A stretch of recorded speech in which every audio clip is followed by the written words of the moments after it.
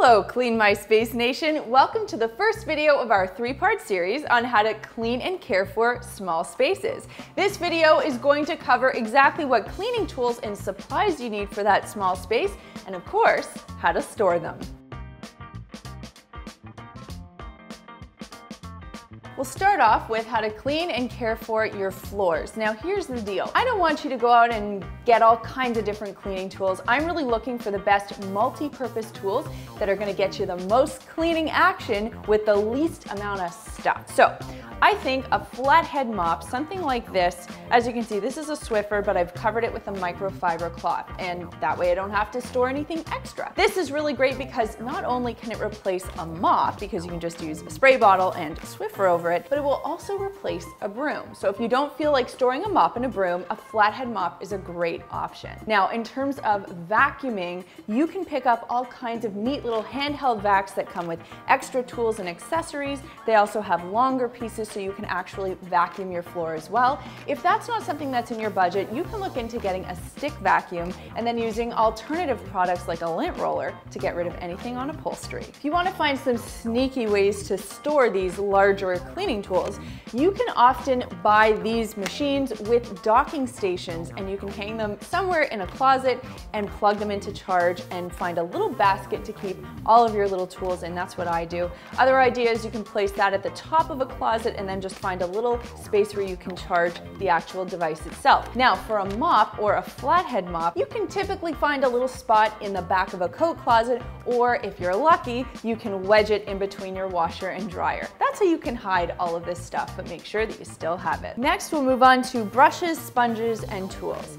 There are so many cleaning tools that you could get, but I'm just really gonna take it down to the basics and show you exactly what you need in your small space. So we'll start off with a scrub brush. These are really good for any of those heavy duty jobs that you're going to encounter. It's a multi-function tool. It'll definitely help with cleaning shower and grout. And this is easy to store in the back of a bathroom cupboard. The next thing I would recommend are a couple of sponges. I always like one for the kitchen and one for the bathroom. In fact, you can even leave one in each space. Don't store a ton of sponges, just replace them as you need. Now, in terms of brushes, I like to have a dish and sink brush, which is really great, obviously, for your dishes and your sink, but can be used for other detail jobs. Of course, you guys know me, I love cleaning toothbrushes, so every time you go to the dentist, see if you can pick up a spare one, and then just use that for any of your smaller detailed cleaning jobs. A scraper is always something handy to have, especially for any of those little hard things that you need to scrape off, but you don't want to scratch your beautiful finishes. And of course, a squeegee is fantastic, not only for cleaning tiles and glass,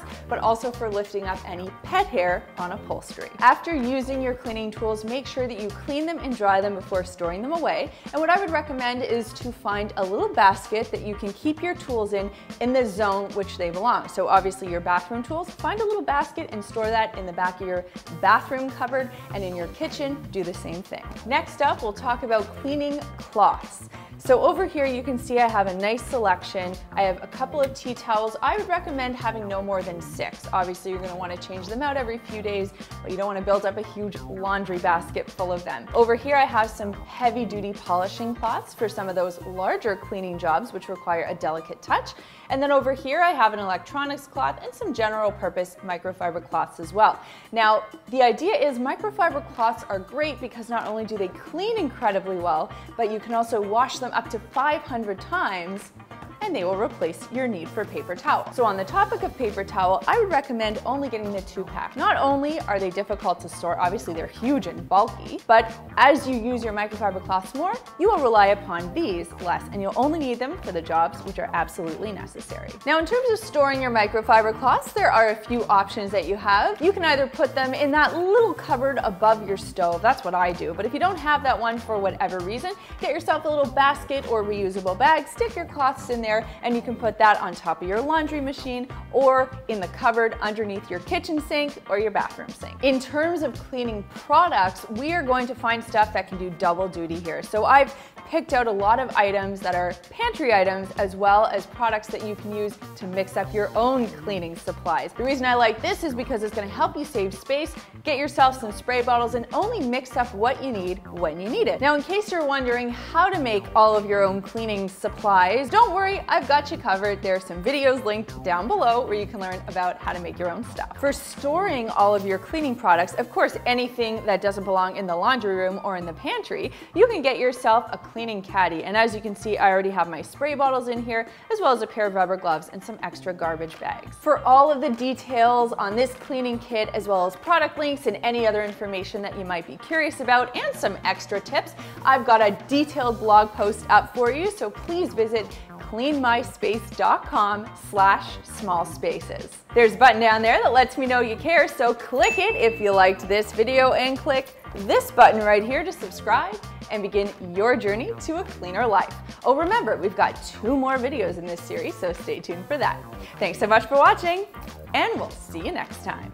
Me again. Just wanted to tell you that at this part of the video, I get to share with you 2 other videos that I think you're gonna love, and because we talked about both baking soda and vinegar and how amazing they are for cleaning, especially in a small space, I think you should check out my video on how to clean with vinegar and, of course, on how to clean with baking soda. So we'll link those right there for you. Again, check out cleanmyspace.com for all kinds of great cleaning information, and we will see you next time.